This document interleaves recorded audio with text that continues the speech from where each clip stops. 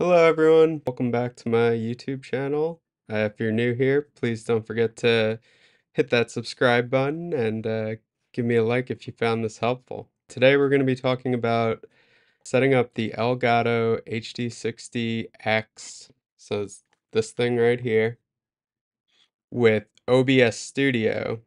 And the issue I was having was that the audio was coming in completely distorted. I found this workaround where I can get the video and audio into QuickTime, and then I can stream the QuickTime window and have the audio and video I need. So just to show the setup here, I have the Nintendo Switch HDMI going into the Elgato. I have an HDMI going out from the Elgato to my television, and a USB-C going from my from the capture card to my MacBook Pro with the M1 Max chip.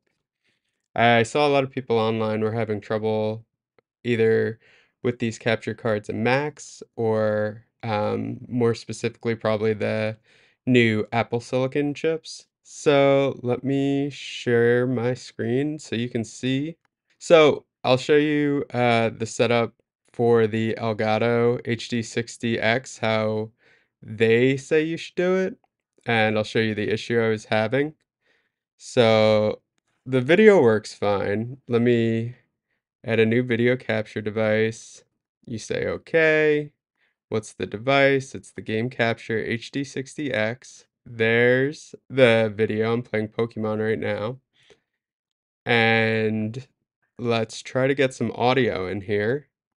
So I think it sounds like this is a Mac only thing where you need to add the audio input capture separately from the video input capture. All right, so I go to audio input capture, create new. I choose the device as the Game Capture HD60X. And right here you can see there is some sort of audio signal coming through.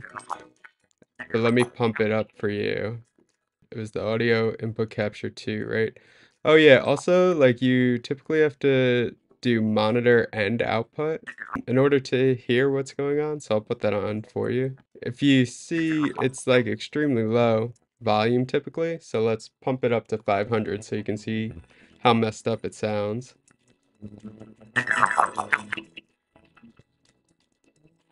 Yeah, probably even pump it up higher.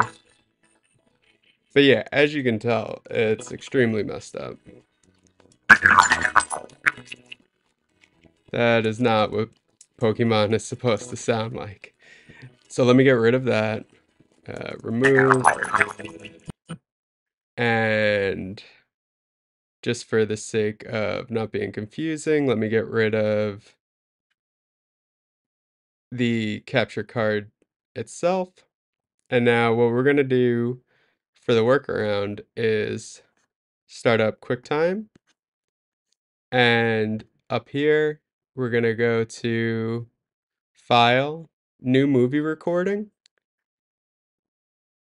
And yeah, I have it set up already. Let me make it a little smaller so you can see. I have it set up already to be looking at my Elgato HD60X, but just in case you don't, you hit this little arrow next to the record button, and you would choose for your camera the capture card, and you would choose for the microphone the capture card as well. And then you have to put the audio up, and there you go.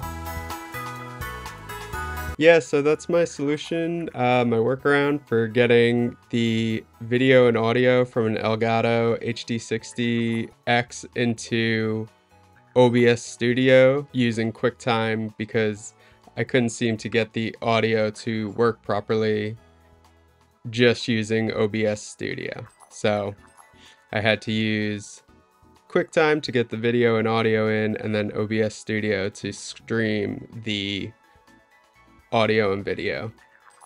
Yeah, so hopefully you found that helpful. Thanks for watching. Please like and subscribe.